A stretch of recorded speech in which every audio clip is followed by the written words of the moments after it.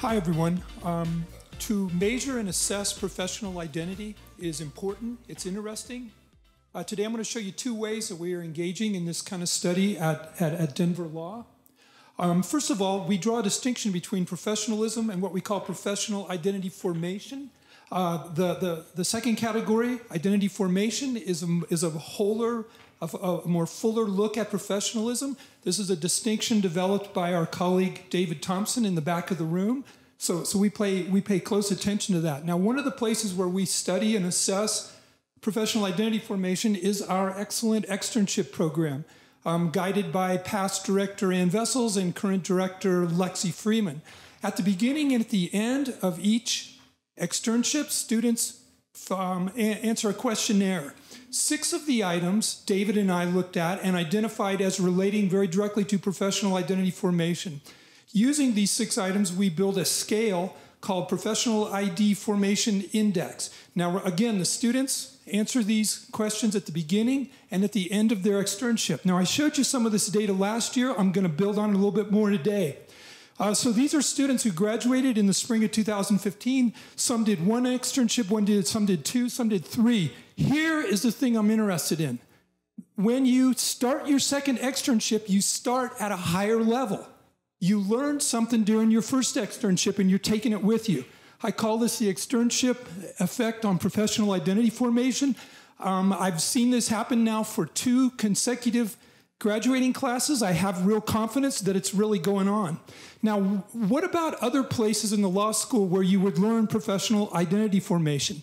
I wanted to test whether it's externships that are really contributing to this. So the way that I did this was I looked at that key measure. That's the beginning, the pre-score on the index for your first and your second externship, and I looked at it for 2 L's and 3 L's. Now, if something else in the law school is contributing mostly to it, 3 L's ought to be a lot more higher than 2 L's. Students who are doing their second externship in their 3L year ought to be more advanced, and they're not. So this is more evidence that externships are really contributing to this development of professional identity formation.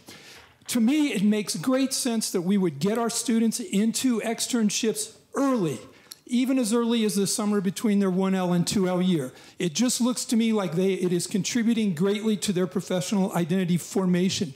Now, one of the things we noticed is that if you remember back to the original graph, from the first one to the second one, it goes up. From the second one to the third one, it doesn't go up. Maybe we're missing a chance here. Maybe we need to do a little more pedagogy when people start their second externship to get them to get them ready to enhance their identity formation during their second and third externships. Another place I'm studying professional identity formation is our excellent transactional clinic run by Professor Patience Crowder.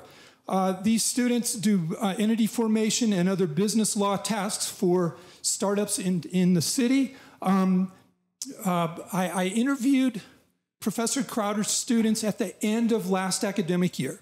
I also interviewed former students now in practice. And I had a really tight 20-minute open-ended interview schedule. I asked them questions about the student learning outcomes in the clinic. I found 4 categories of answers. First is communicating with clients. And I really like these first 2 because lawyers become valuable when they can see the world through their clients' eyes. And clearly our clinic students understood the importance of this. So on many of the tasks, students work with a partner in the clinic. And so a second area of communication is with their co-counsel. And I really like this one. Students told me that they could understand and appreciate different work styles. Instead of disliking how somebody else works, they came to appreciate it and understand it. This one is super important. A young attorney has to learn how to use effectively time with the supervising attorney. And this is something that our students told me they were picking up in the clinic. One of the former students now out in practice said she was way ahead of everybody else starting at her firm in this area simply because of the work she had done in the clinic. Category 4 is time management and handling workflow. What I like about this is there's like a continuum between very specific things and very general things. These are things that our students are learning in the clinic. I also asked them what was something that you worked on throughout the year, something that you identified was important and you decided you would become better at? And I got some great answers. Professor Crowder believes in what she calls reflective self-learning, and these answers are examples of how that's working. Like, students really are learning how to understand their role as attorneys and how they must continue to learn in the profession. What are we going to do with this data? Well, we turned these answers into a close-ended questionnaire that we will administer to the clinic students this year. We will give it to them 3 times, shortly, like in a couple weeks, once again early in the spring semester, and then at the end of the year. And this will give us a firmer way to track development in these areas. ETL's foundation study is excellent. It gives us so much to work on in this area of professional identity formation.